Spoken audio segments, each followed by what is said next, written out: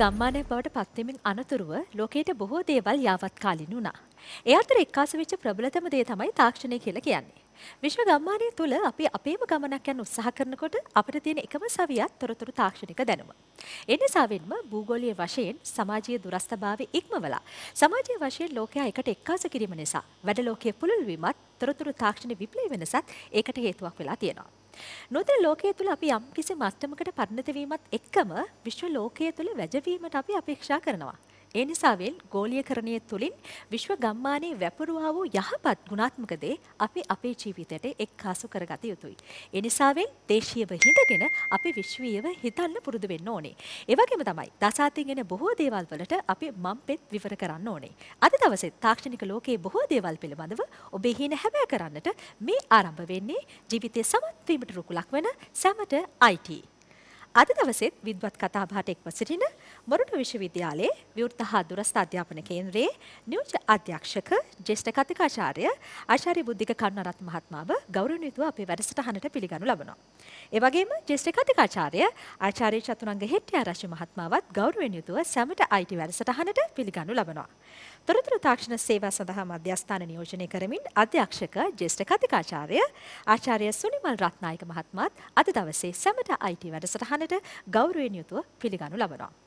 මොරටු විශ්වවිද්‍යාලය සහ ජාතික රූපවාහිනී එකට ඒකාබද්ධව සෑම සෙනසුරාදා දිනකම සවස 4:30ට ඔබ වෙත තිරණ කරන ජීවිතයේ සමත් වීමට රුකුලක් වෙන සැමට IT වැඩසටහනේ අද 7 වන අදියරයි.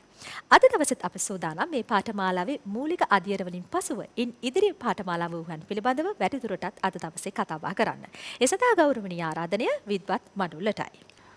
මොරටු විශ්වවිද්‍යාලයේ ඕපන් ලර්නින් ප්ලැට්ෆෝම් තුලින් ඔබට පිරිනමන ට්‍රේනි ෆුල් ස්ටැක් ඩෙවලොපර් වැඩසටහන සඳහා මේ වන විට 2,20,000කට අධික පිරිසක් සම්බන්ධ වෙලා තියෙනවා. ඉතින් මේ සැමට IT වැඩසටහන පටන් ගත්තට පස්සෙත් ඉතා විශාල ප්‍රමාණයක් ලියාපදිංචි කිරීම අපිට දක්නට ලැබිලා තියෙනවා. ඒක ඉතාම සතුටට කරුණක්. අද වැඩසටහන තුලින් අපි කතා කරන්න බලාපොරොත්තු වෙන්නේ ට්‍රේනි ෆුල් ස්ටැක් ඩෙවලොපර් වැඩසටහන යටතේ දෙවන Python පාඨමාලාව වන Python programming පාඨමාලාව ගැන හැඳින්වීමක් සහ වැඩි විස්තරයක් ඔබට ලබා දෙන්නයි. ඉතින් ඔබ මේ වැඩසටහන සම්බන්ධ වීමෙන් පසු කරන පළවෙනි Python පාඨමාලාව වන්නේ Python for beginners. ඒ සඳහා හැඳින්වීමක් සහ වැඩිදුර විස්තර අපි පසුගිය වැඩසටහන් වලදී කතා කරලා තියෙනවා. ඉතින් මේ Python for beginners පාඨමාලාව සාර්ථකව සම්පූර්ණ කිරීමෙන් පසු ඔබට Python programming කියන දෙවන Python පාඨමාලාව සඳහා ප්‍රවේශය ලැබෙනවා. Python for beginners පාඨමාලාවේදී ඔබට පරිගණක භාෂාවක් සම්බන්ධ මූලික සිද්ධාන්ත හඳුන්වා දෙනු ලබනවා. ඉතින් මේ පාඨමාලාව සාර්ථකව නිමි කිරීමෙන් පසු ඔබට යම් ප්‍රමාණයකට සහ කුඩා ප්‍රමාණයේ පරිගණක යෙදුම් පරිගණක මෘදුකාංග නිෂ්පාදනය කිරීමේ හැකියාව ලැබෙනවා. ඉතින් IT ක්ෂේත්‍රය ගත්තොත් ඒ ක්ෂේත්‍රයට සම්බන්ධ වෙලා ඉදිරියට වැඩ කටයුතු කරගෙන යන්න තවදුරටත් ඔබට පරිගණක භාෂා හා සම්බන්ධ සංකල්ප තවත් ඉහළට ඉගෙන ගන්න ඕනේ.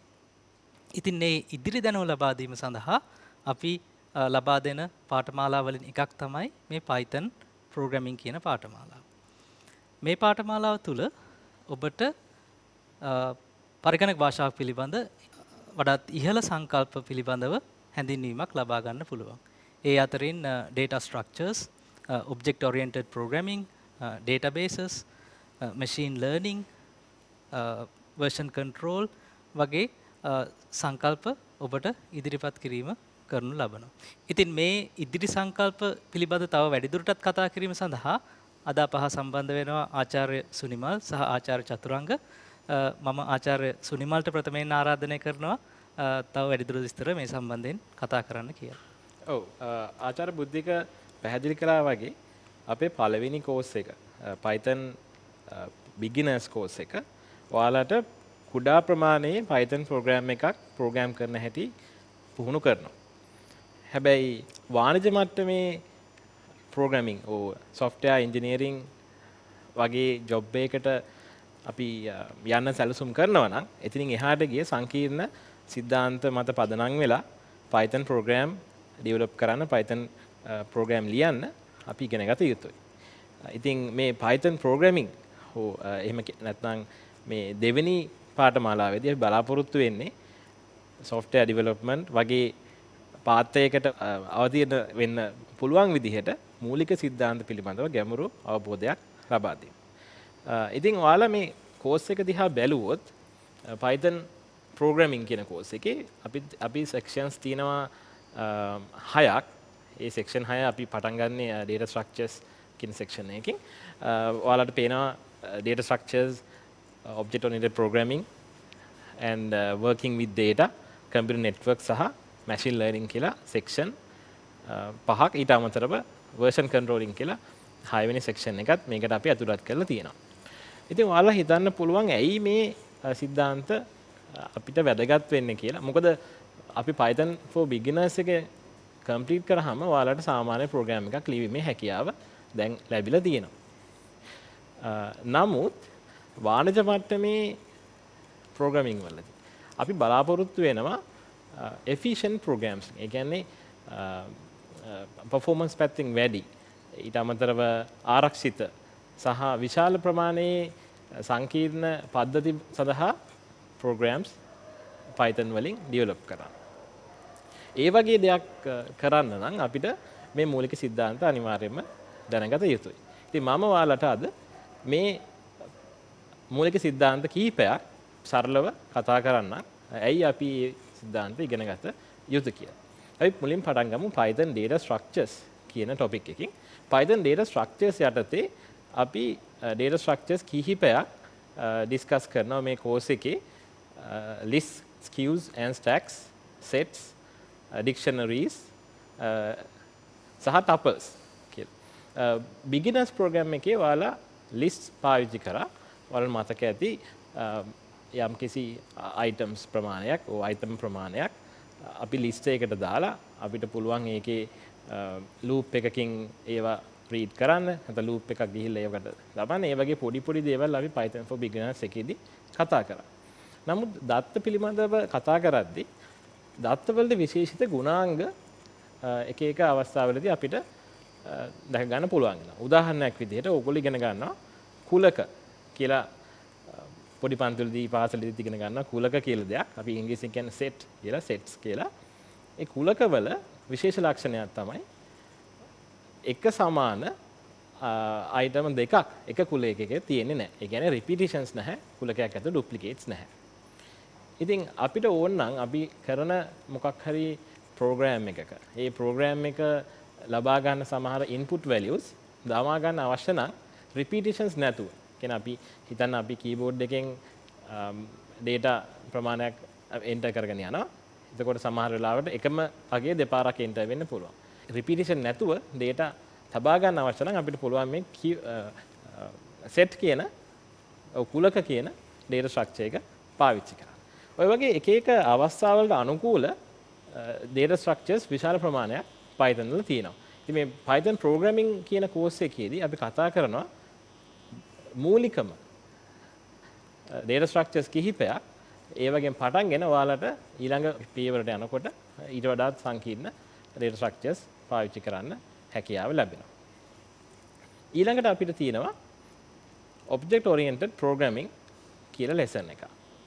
දැන් අපි programming වලදී බලාපොරොත්තු වෙන්නේ යම්කිසි ප්‍රශ්නයකට විසඳුමක් ලබා දෙන්න.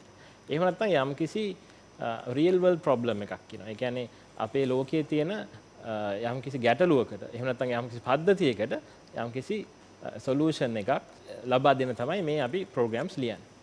එතකොට මේ program එකක් ලියනකොට අපි ඒ අවකාශය ඒ තියෙන පරිසරය ප්‍රතිනිර්මාණය කිරීමක් වගේ දෙයක් කරනවා program එක ඇතුලේ. එතකොට ඒ වගේ ප්‍රතිනිර්මාණය කිරීමක් කරනකොට ඒකට අදාළ සිද්ධාන්ත තියෙනවා. object oriented programming කියන්නේ අන්න ඒ වගේ දෙයක්. අපේ යම්කිසි පද්ධතියක් ගත්තාම උදාහරණයක් විදිහට අපි හිතමු පාසල් පද්ධතියක් ගත්තා. පාසල් පද්ධතිය තියෙන විශේෂ චරිත.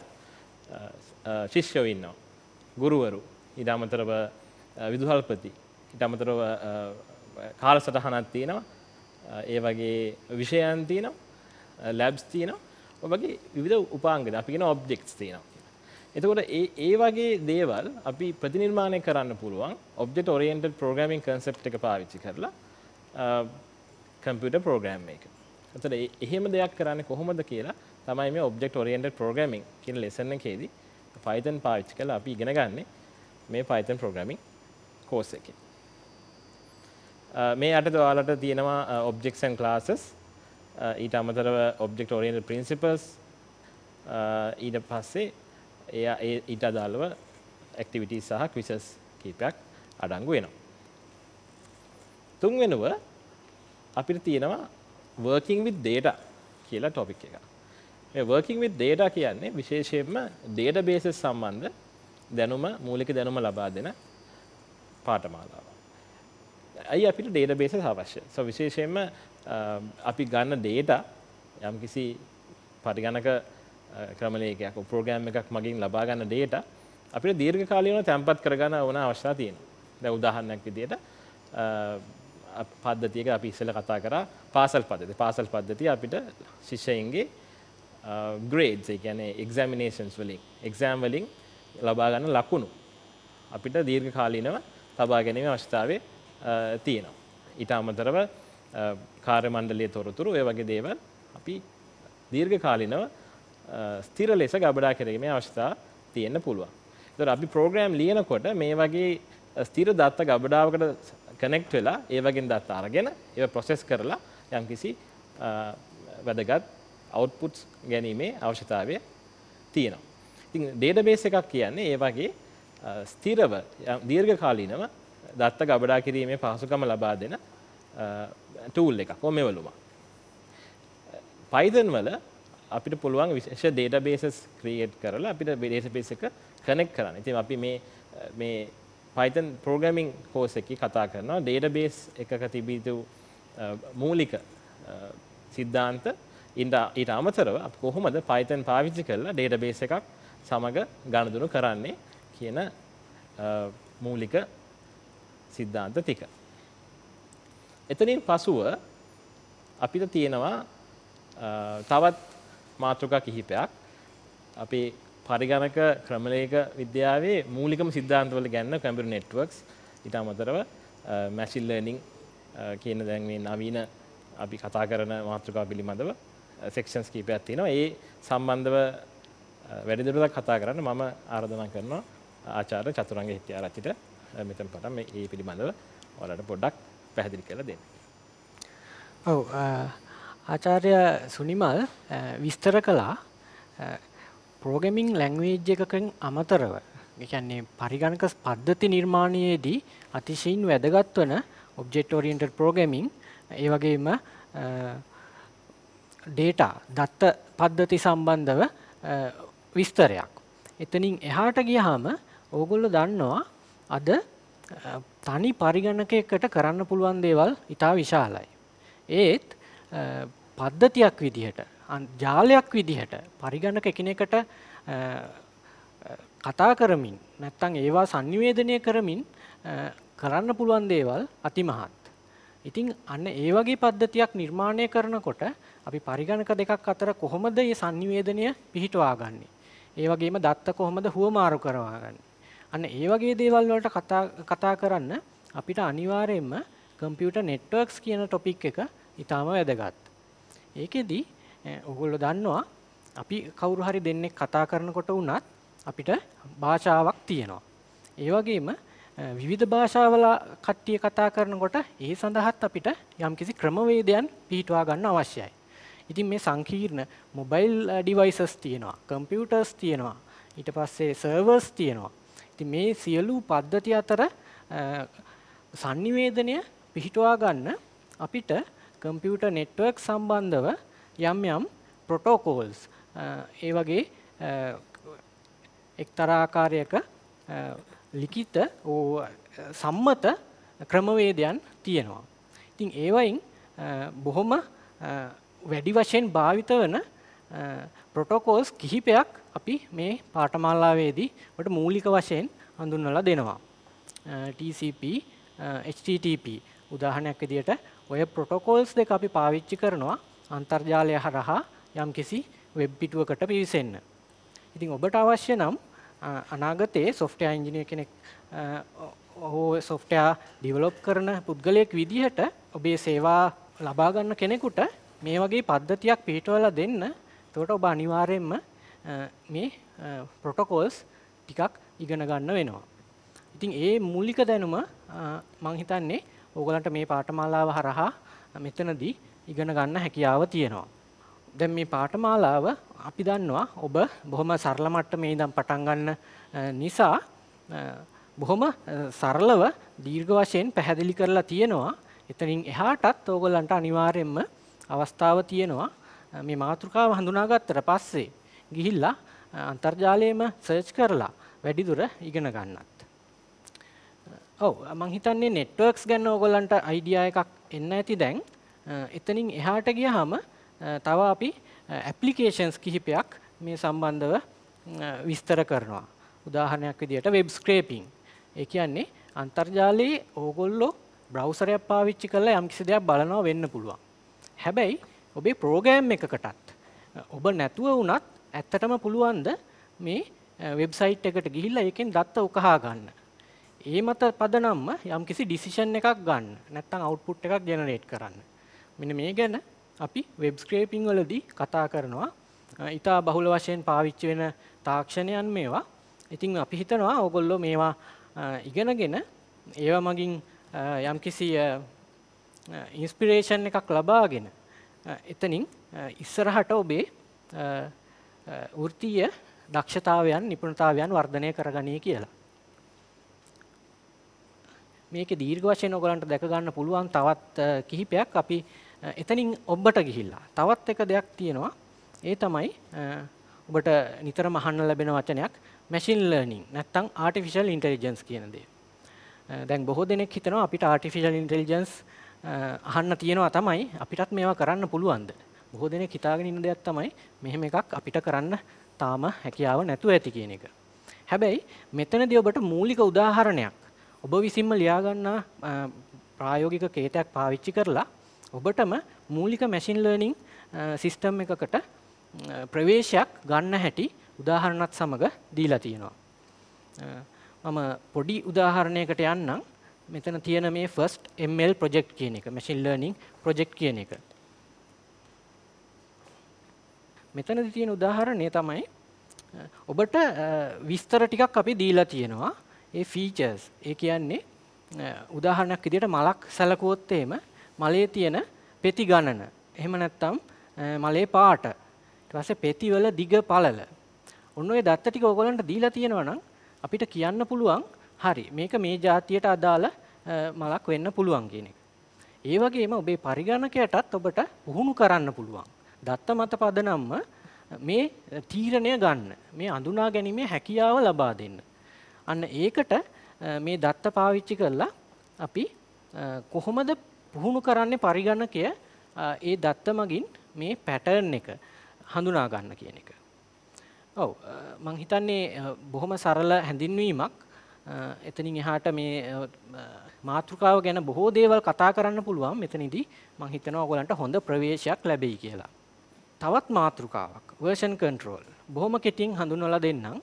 අද කාලේ පරිගණක පද්ධතියක් නැත්තම් මෘදුකාංගයක් ඔබ නිපදවෙව්වොත් එහෙම ඒක නිතරම අප්ඩේට් කරන්න අවශ්‍යයි. අපි දන්නවා ඒකට අලුත් ෆීචර්ස් ඇඩ් වෙනවා. සමහර ෆීචර්ස් වෙනස් කරන්න වෙනවා. ඒ වගේ බොහෝ විට මෘදුකාංගයටම අදාළ ජීවිතයක් නැත්තම් ලයිෆ් එකක් තියෙනවා. ඒක මුලින්ම අපි ටික ටික ඩෙවලොප් කරලා ඒකට ෆීචර්ස් ඇඩ් කරලා ඒ කියන්නේ තනි පුද්ගලයෙක් ඩෙවලොප් කරන සිස්ටම් එකක් නෙමෙයි ගොඩක් පිරිසක් එකතු වෙලා කරන සිස්ටම් එකක්. ඉතින් මේ වගේ සිස්ටම් එකකදී අපි කොහොමද version එකක් තියාගන්නේ? ඒ කියන්නේ පළවෙනියටම අපි නිකුත් කරනවා යම්කිසි මෘදුකාංගයේ version 1.0 කියලා එකක්. ඊට පස්සේ තව ටිකක් අපි ඇඩ් කරලා features ඇඩ් කරලා ඒක තව දියුණු කරලා අපි දෙවන version එකකුත් නිකුත් කරන්න පුළුවන්. ඉතින් අන්න ඒ වගේ දේවල් කොහොමද manage කරන්න කියන එක ගැන මූලික ප්‍රවේශයක් මෙතනදී ලැබෙනවා. හැබැයි ඔබ ඉන්ඩස්ට්‍රි එකට ට්‍රේනී කෙනෙක් විදිහට ගියත් software company එකට join වෙනවා නම් අනිවාර්යයෙන්ම මේවා ගැන පොඩි අදහසක් තියෙන්න ඕනේ. ඉතින් ඒකත් අපි මෙතනදී ලබා දෙන්න බලාපොරොත්තු වෙනවා. මම හිතන්නේ ඔබ මෙන්න මේ ටික දැනගත්තට පස්සේ කොහොමද මේ Python පාවිච්චි කරලා එතනින් අපි ඇප්ලිකේෂන් එකක් නැත්නම් සිස්ටම් එකක් ඩෙවලොප් කරන්න අවශ්‍ය මම හිතන්නේ අවශ්‍ය සියලු මූලික දැනුම අපි ලබා දෙන්න මෙතනදී කටයුතු කරලා තියෙනවා. ඉතින් මම හිතනවා ඕගොල්ලෝ මේ දැනුමත් එක්ක ඇත්තටම මේක ඉතා විශාල වශයෙන් තව අධ්‍යයනය කර හැකි මාතෘකා මේවා. ඒත් මේ මූලික ප්‍රවේශයත් එක්ක ඕගොල්ලෝ මෙතනින් නවතින්න නැතුව තවත් බොහෝ දේවල් මේ මාතෘකාව පදනම් කරගෙන ඉගෙනගෙන වැඩදායක ලෙස ඒ කියන්නේ තමන් විසින් ඉගෙනගෙන තව දුරටත් තමන්ගේ ස්කිල්ස් උත් මේවට ඇඩ් කරගෙන ඉස්සරහට කොහොමද ඉන්ඩස්ට්‍රි එකට ප්‍රයෝජනවත් පුද්ගලයෙක් විදිහට පාඨමාලාව අවසන් කරන්න කියන එක තමයි අපි බලාපොරොත්තු වෙන්නේ. ඉතින් මම හිතන්නේ ඒක මේ දෙවෙනි පාඨමාලාව ගැන අපි හොඳ විස්තරයක් ලබා දුන්නා. දැන් අපි සූදානම් වෙන්නේ මටIT වැඩසටහන තුළින් කෙටි විරාමයක් ලබා ගන්න. විරාමයෙන් අනතුරුව නැවතත් හමු වෙමු. මොරටුව විශ්වවිද්‍යාලය ඔබ වෙත හඳුන්ලා දුන්න මේ පාඨමාලාවේ මූලික අධ්‍යයනයෙන් පසුව විශේෂයෙන්ම Python පරිගණක භාෂාවත් එක්ක ඉදිරියට තියෙන දෙවන අධ්‍යයනයන් පිළිබඳව ව්‍යුහයන් පිළිබඳව එහි අන්තර්ගතයන් පිළිබඳව තමයි අපි විරාමයට පෙර කතා කරමින් සිටියේ. නැවතත් අපි අවස්ථාව ලබා දෙනවා මේ පිළිබඳව වැඩිදුරටත් කතා බහ කරන්නට විද්වත් මඩුල්ලට. ඔව් අපි අද කතා කරපු දේවල් එක්ක ඔබ මේ අපේ වැඩසටහනත් එක්ක සම්බන්ධ වෙලා මූලික පාඨමාලාවන් කරගෙන යනවා නම් උදාහරණයක් වශයෙන් Python for beginners පාඨමාලාව කරගෙන යනවා නම් මම හිතනවා අද අපි කතා කරපු දේවල් ඔබට උත්තේජනයක් ලබා දෙවි ඉක්මනින් ඒ පාඨමාලාව ඉවර කළා ඊළඟ පාඨමාලාව වන අද අපි කතා කරපු Python programming දක්වා යොමු වෙන්න. ඉතින් අපි විශ්වාස කරනවා ඔබට ඉක්මනින් ඒ සඳහා යොමු වෙන්න හැකියාව ලැබෙයි කියලා. විශේෂයෙන්ම මම හිතන්නේ අපේ විද්වත් මණ්ඩලම ප්‍රකාශ කළා වගේ වාණිජමය වශයෙන් IT ක්ෂේත්‍රයට සම්බන්ධ වෙන්න මේ ඉදිරි සංකල්ප ඔබට ඊටාම වැදගත් වෙනවා. ඒ නිසා තමයි අපි අර මුලදී බොහෝම සරලව පටන් අරගෙන බොහෝම ආරම්භක අවස්ථාවකින් පටන් අරගෙන ඊට පස්සේ දෙවන Python පාඨමාලාවට එද්දී ඔබට වඩාත් සංකීර්ණ වඩාත් ගැඹුරු ආකාරයෙන් මේ පරිගණක භාෂා පාවිච්චිය පිළිබඳව මෘදුකාංග නිපදවීම පිළිබඳව ඒ අවශ්‍ය සිද්ධාන්ත ඔබට ඉදිරිපත් කරන්න. ඉතින් අපි හිතනවා මේ පාඨමාලාවන් සම්පූර්ණ කිරීමත් සමග ඔබට ඒ අවශ්‍ය කරන දැනුම සහ කුසලතාවයන් ලබා ගැනීමට හැකි වෙයි කියලා.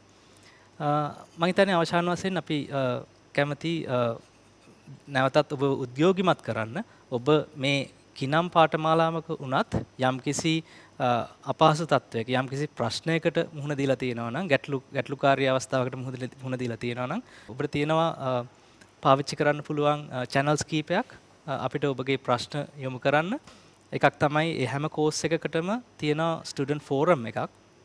ඔබට පුළුවන් ඒ කෝස් එක ඇතුළේදීම ස්ටුඩන්ට් ෆෝරම් එකට ඔබේ ප්‍රශ්න යොමු කරන්න. අපි නිරන්තරයෙන් ඒ දිහා බලාගෙන ඉන්නවා.